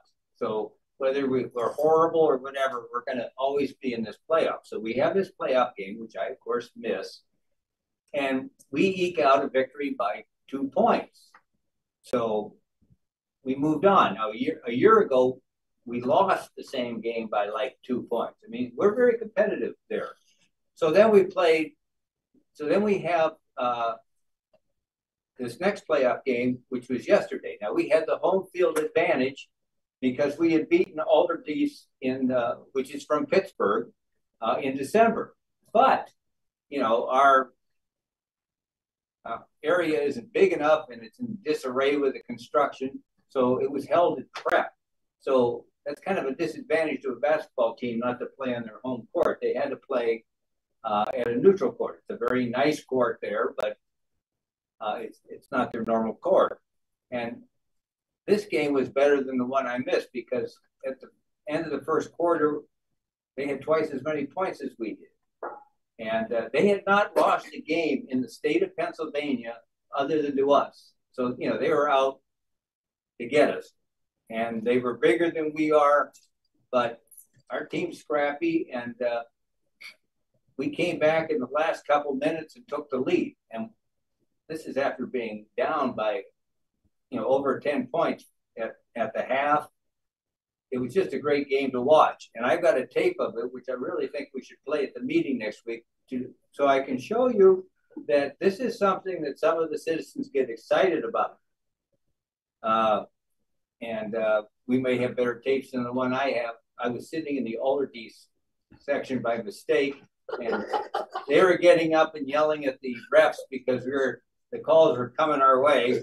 So they blocked my view somewhat. But I really want you to see this because of the huge degree of enthusiasm that was shown. My other thought was I had read in the teacher's contract that coaches, if we go to playoffs, that they get paid an extra day, for each game. And I thought, boy, that's kind of paltry because, if we're moving through, we're going to get publicity. It's good for the district. And our new athletic director was of the same mind, and she'd already put in a guideline where she talked to some of our competitors around here and came up with some other additions, but they're still modest. $100 for the head coach and assistant coaches, $70. I honestly think we can increase that by a factor of 10 or 20. I think this is really important to the district. If you get the newspaper, and I still do, when Erie beat McDowell, they had this gorgeous color picture of the coach and the team just, celebrating. And then when our girls lost to McDowell, they had a nice picture of the McDowell team celebrating. That's a nice thing to have in the newspaper. That's not somebody getting shot or something like that. It's very positive. And the other thing, I think there's an academic component to the athletic department, because we have a lot of kids, for example, on the football team, and they have certain grades they've got to maintain to stay on the team. It was featured in the newspaper some months ago, what was required for that. I think we can increase our graduation rate by increasing our athletic budget. When we combined the schools, the idea was to save money and also to come up with a more competitive team. But it also means fewer kids could participate.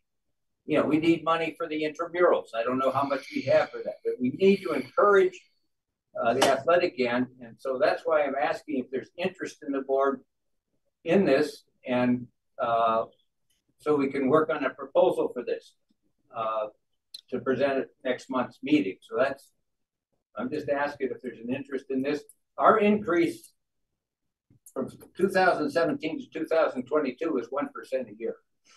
And of course, it was cut when they pulled the schools together, I think primarily because of cut in travel expenditures. But I just think it's an area which fortunately is not a huge part of the budget, where additional money can really help us and help build our image. Let's stop on that one first. Summer, thanks for all your hard work. And I think Mr. Polito has some comments on that. Yes, just before the board has a discussion about that, I want to clarify a few things. The 2017 was the first year after the consolidation. We did see a drop. I'm just looking at salaries right now in student activities, which is mostly athletics. Before the reconfiguration, our salaries in that area were $934,000. The year after the reconfiguration, they were $470,000. This year, we're estimating that it's going to be about $586,000, and next year, this year we're estimated about $777,000. And why it's grown over the last couple of years is because about 2 years ago, the board did approve the full-time athletic director and an assistant athletic director, and they were both charged with building out these programs. The athletic director at the secondary level and the assistant building those feeder programs at the elementary and middle school. So that has grown naturally as they've been doing their job at building those programs down. It's going to continue to grow naturally as they do this over the next couple of years. So I do want to remind the board that, you know, that is a focus of ours. And I know Dale is scheduled to be here next month. I think maybe it would be good to hear her perspective on what she's planning on doing before the board makes any decisions on budget. Certainly, I'm not going to say no to any increase in the budget, but I want to be thoughtful about it.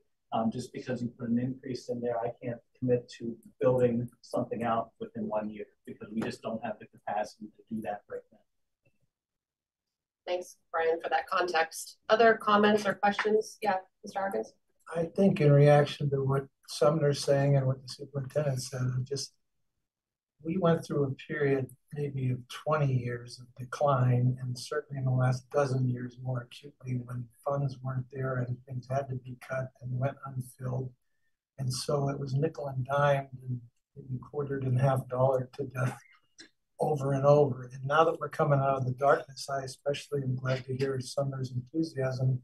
And what I would like our approach to be is to share his enthusiasm, and as specific concrete choices are presented to us to make an improvement to get us back in a better level of athletic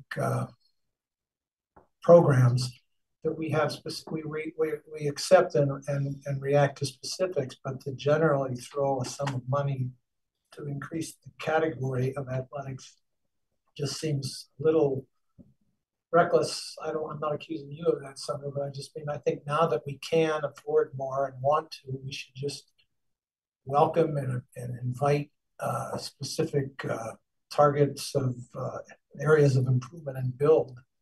And then if we're in support of that, as I am, and I think many of us are, that we just, build back that way rather than look at the total athletic budget and try to increase that just for the sake of increasing it. I hope I'm not sounding critical. I'm just saying that I think we should be more focused on specific. Let's do this here. Let's do this here. Yeah, and to be specific on that, John, we have this athletic guideline for postseason competition, which would give a head coach $100 if he gets to one step, and then if they get to the state, it's $200. I think those amounts should be 10, 20 times higher than that. It's not that much money. How often do you win the state championship? The last one we won, wasn't that Strong Vincent? I mean, it wouldn't be much money, but I think when we have success like our basketball program has, I think these coaches should be rewarded, and it should go all the way down to the middle school level where they're starting to develop the talent, just to encourage, you know, better performances. And I don't think that would be much money at all, but that's a specific increase. But I also think we need a general increase to be handled by, you know, budgeted successfully. When our supplies and equipment goes from $350,000 in 2017 to $271,000 in 2022, you know, we're wearing out some stuff that we should replace. Thank you, Mr. Nichols. Did you have something, Lynn? My question was, he said increasing the athletic budget, and what is that including? I'm not just about personnel being paid. They get paid to coach. I see the additional funding. We need to look at if they're taking trips. Are they going on a coach or Anderson? No more yellow buses. Is the equipment being provided for all athletics? That's what we need to look like. I just keep hearing you talk about personnel. If we're going to increase it, we got to make sure that we're increasing it to make sure the students are provided for and taken care of. I agree with that. Yeah. Thanks. Enrich the program. Yeah. Jay, I see your hands up.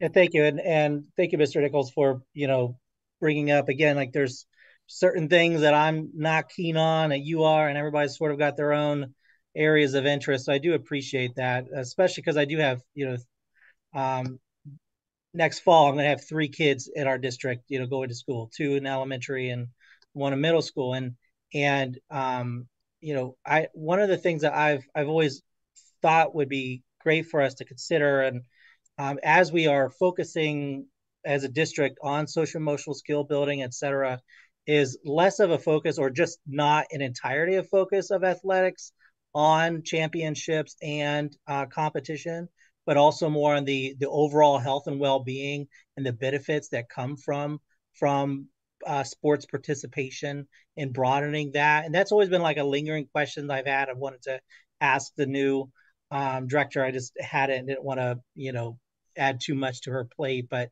you know, I guess when it comes to this subject, I'm, you know, with the staff thing like that, as far as like, you know, an extra day for a playoff or something, I really don't have any issue with that at all. But really, when I think about sports, I think, you know, we got to sort of like, yes, the competitions, winning them are great, but that leaves out a ton of students. And it also reinforces the only way that sports helps you is if you're able to get a scholarship and then go on to play professional sports. So I would just like, if this conversation expands, which I hope it does, that it includes those types of perspectives. Thanks, Jay. Other comments? I like what Summer said about how it fits in with the development of the total student and how it helps keeps some kids in school. And it's just part of the role of education of an individual. So all of that is welcome to hear. We had to say no to a lot of things over a long period of time. I'm just saying, I think we need to have deliberate, focused, responsible, targeted instances to support rather than an overall, here's a lot of money to do some wonderful things with it, somebody. But I don't want anything I'm saying to sound critical of what somebody's advocating, just the way to approach it or how we can make it real. Mr. Brockman, do you have something to say? I just want to make the board aware, and this will be part, I think, of next month's presentation from Ms. Mills, that she did send out a sports interest survey to the students in the middle schools and I believe the high schools. She's in the next room over, so if I'm misspeaking, she'll come right through the door and tell me that I'm misspeaking. So we do have a list from the students' perspectives of what sports they would like us to have. So we'll make sure that that will be part of the presentation that is given, much to your point, Mr. Harkins, that we want to make sure that if we are going to start offering something that is new, that it is targeted, and it is based on the interests of the students. Thank you. I wonder, Dale, could you come out? Sorry, we're talking about you like you're not here. That's okay. So I guess my question is this, you know, I think Mr. Nichols, it's great the way you brought this up today because it allowed us all to give input and Brian gave us some context. Would you be able, like Dr. Kanaki did, you know, in a perfect world, what would your athletic budget look like? I mean, not going nuts, but what are the things you think you need so that you could start helping us build a budget that, you know, would make Mr. Harkins, I think, feel better? Like it's based on, you know, real things. And to Mr. Polito's point, it's actually based on the realities of what we can do over a short period of time. So is that something that Dale could do, is work on a proposal for us? I think that as we're going and moving forward with just inventory, like and figuring out what has been purchased and making a plan and using that uniform cycle and equipment cycle, what we're hearing, that's what we're trying to build because that's where we need to go to. We just don't want to buy uniforms just to buy uniforms, but it's not necessary, but we need to learn to cycle those and use those the right way. So that's what we are slowly building in. And to maybe to Sumner's point, you could look at what bonuses look like, you know, around the region for coaches and where we are on that range and if there's a proposal for something more. That I did. She has already done that. Okay. And they're all low. They're all paltry. They're all low. Wouldn't let that happen to them. Okay. So, I mean, Dale, do you think next month when you're coming next month? Yes. Okay. Do you think that next month you could at least come to us with, you know, to the point of, yes, we want to expand the budget, give us some ideas of what that would feel like and look like, and you could put some things up on the screen for us? I'm sure I can. Is that okay? Does that make sense? And I do have one question, and it bugs me. Can we just hypothetically look at what it would be to fill teams? This is just for future, just talking, but we need to look at what it would be like if we were to have teams at Collegiate. And the reason I say that is, I hear about prep, I hear about Villa, I hear about Mercier, I hear about all these preparatory schools. And then when I look at the basketball for the girls, 13 girls on a 20 roster came from Collegiate Academy. So when you have problems at a school, maybe that might be something we need to look at, because if you got 13 girls from outside Erie High, maybe there might be 13 inside Erie High who wouldn't have behavioral issues or some other things if they were able to play on the team. Just something, just if you could. I know how Collegiate was started, but I think about that all the time with the number of students out there and then the merging. Some kids lost out on the scholarship from one school coming to another school, and they don't get a chance to play because now we're going for the best, we're going for the cream. I understand that. But I have this concern. We're Erie High, but 13 of your people come from Collegiate Academy. There's young people at Erie High who might be able to play, stay out of trouble, graduate, do what they need to do if they had an opportunity. So just hypothetically, if you could give me an idea. Thanks. Okay. Sorry to, oh, yeah, John, sorry. The answer that the PIAA wouldn't let us because some of the students already and comes from outside the city limits, and as such, we could be accused of recruiting athletes from Albion or Northeast Township. So that's my recollection of why we didn't allow it. You know, and I remember it was part of the negotiation simply that they would not have their own sports teams was part of the deal of getting the school reopened. You know, it was negotiated at that time. At that time, the kids could play at Central, East, or Strong Vincent.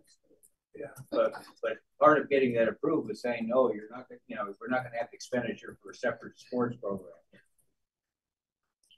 Before I, as I said, I think the PIAA stepped in at that time and told us, in addition to what you're saying, that we could not be a super school and that would bring in kids from all over the county and let them be athletes and compete, because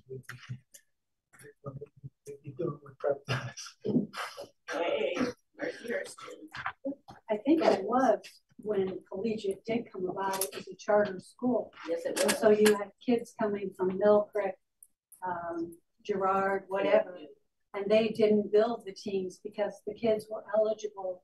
That was their caveat, to go back to their home schools and play on a team. And then the kids, my understanding from Erie High, don't those kids get a chance to try out for the team like the kids at collegiate? Well, then maybe that's part of the recruiting process, that these kids aren't, you know, being recruited properly from Erie High.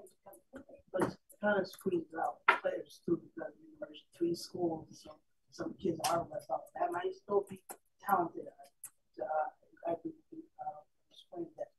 And I was reading an article that was written, 2020 was just with the football team, like you know how like about 20 kids or more were like failing, but you know they make somebody worked with them to get their grades up. Some kids are motivated to come to school and playing sports, but the merging definitely allowed like a lot of kids out who especially they still compete at a high level. I just asked her to look at it because intramurals don't get you a scholarship. And so also, Dale, maybe, I don't know, is there a freshman team and a JV team and a varsity? You know, are there other levels too that you could help us with an expansion of the program that could include more kids? That's truly the PIAA, you know, not intramural. That might be another thing to look at. We gave you a lot of work. I'm sorry. Okay. We just here to help. I'm just so thrilled that we're a sports board now. I mean, I'm loving it. Yes.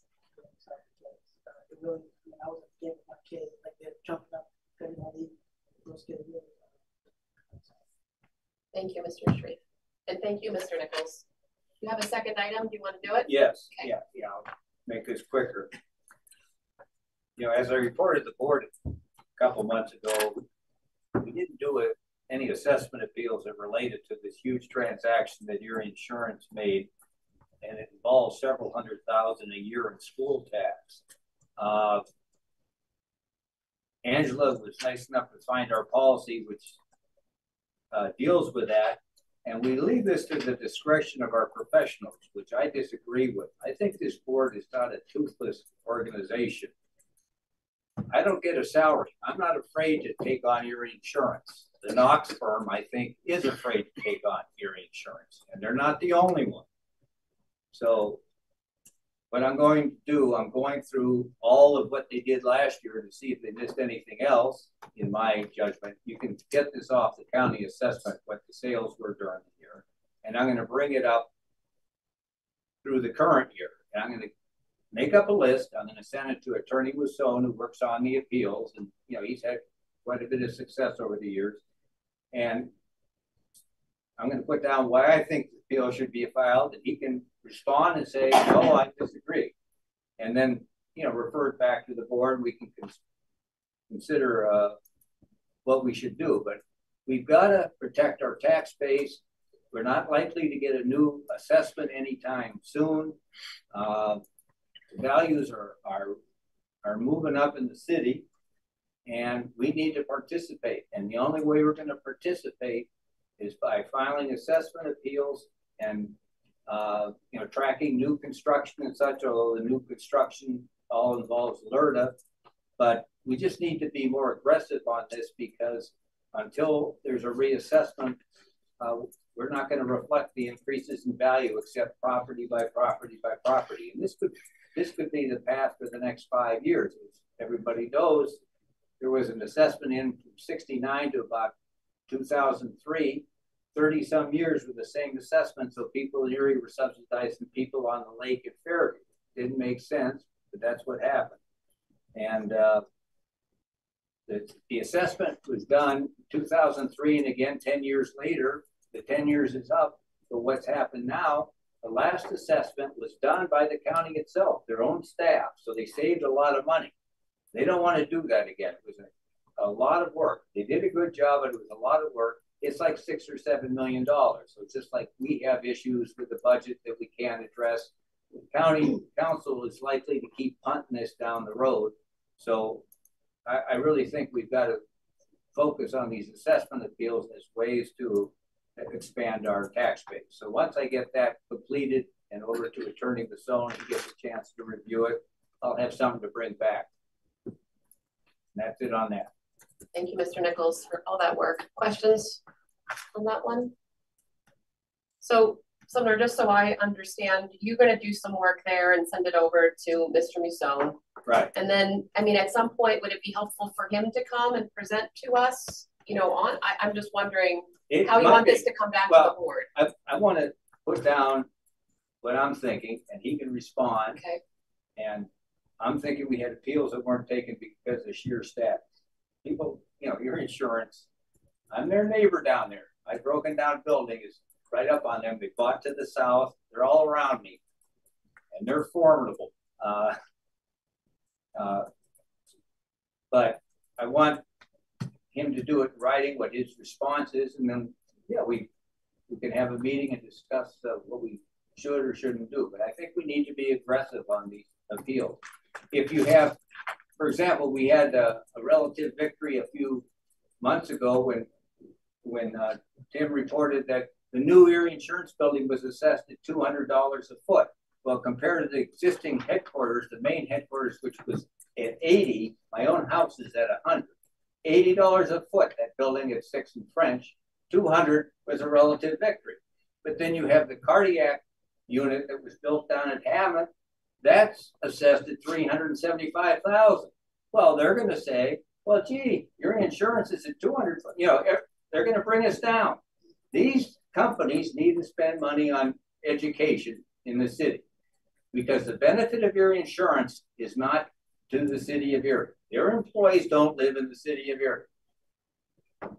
And their offices are in the city. We need to be fairly, get our fair share of the values of their properties, and we aren't getting that now. Our expert is their real estate agent. So, you know, it's a small town. We're going to have overlaps like that. But that's why I'm working on this. I'm independent. So you'll keep us posted on your work, and then if there's a time for presentation, you'll let us know so we can put on the agenda. Right. Great. Thank you so much. Okay. Any other matter from any other board members? Yes, Mr. Oh, sorry. Sorry. Go ahead. The marching band. I would like to see the marching band grow. How can we go about recruiting? Cool. So, actually, I was ready with an answer. I do have an answer. We have been working very closely with Mr. Gilmore, Mr. Nicholas, to develop a plan and a framework to start to recruit, expand, and give kids those experiences in the younger grades as they grow up. So we are working on it currently. Mr. Polito is a band guy, just so you know. He's not a sports guy. He's a band guy. He'll support that. I was in the band in high school. Me neither. John, you had something as well? Just an anecdote that when we were talking about the furniture, which I reiterate, I supported Neil outlined for the reasons he said. His remarks about going for that low level of quality rather than the top end or the cheap end brought to mind a story that I'll take from the tell. It's just worth a mention. I didn't mention at the time because I thought Neil might think I'm reflecting on him. But in the early 1970s, when St. Joseph's Orphanage ceased to be an orphanage, the Diocese of Erie leased that building of the school district, which opened it as a model middle school. It was called. The name of it was Project Individual. It was supposed to be creativeness, and the kids did didn't have to sit down. They could wander and go. It's kind of a loose approach to education. And to furnish the school, what was used was what was in there, and teachers' desks and student desks that had been in our storage. Well, it wasn't long before someone took a look at it and said, this doesn't fit the concept. And we've got to get some up-to-date furniture and some, they called it modular. It's like trapezoid-shaped desks that can be put together even in octagons or rectangles and to suit the circumstances. And anyway, the tubular steel with fiberboard surfaces was what they went with. Well, the punchline is school district employees who made the transition were up on the 4th floor throwing out oak tables and oak desks, and they were landing on the lawn 4 stories below, and they weren't breaking. And the public was walking by seeing it and saying, "You're throwing this stuff out?" And the answer was, "Yeah, help yourself." And so they all went and got pickup trucks and took it. And the furniture that came in, the modular tubular furniture, lasted 2 or 3 years in growers. So we were guilty of throwing out better than we got. And I don't mean to imply that's what we're doing. Neil's remarks spoke to that, I think. So I don't want you to feel uneasy. I want you to laugh along with it. It's a story worth learning. It's kind of a lesson. Not to be, everything new is important. Mr. Marcus, if we can get you pictures, I can guarantee you that whatever we get is better than what we have. I don't think we have a classroom in your high that has matching furniture. A lot of that stuff that you said spoke after 2 or 3 years, we're still using it. Well, actually, the gym at Irving was filled with trap tables up until about, I don't know, 4 weeks ago. But that wouldn't have survived the toss on the 4th. No, probably not. It would have. Okay, on that note, no other matter. We will adjourn, but before we do that, I want to announce we will go into an executive session. I believe we have some legal and personnel matters. Am I right about that? And safety matters. We'll take 5 minutes for a quick bathroom break, reconvene in here for executive. We are adjourned.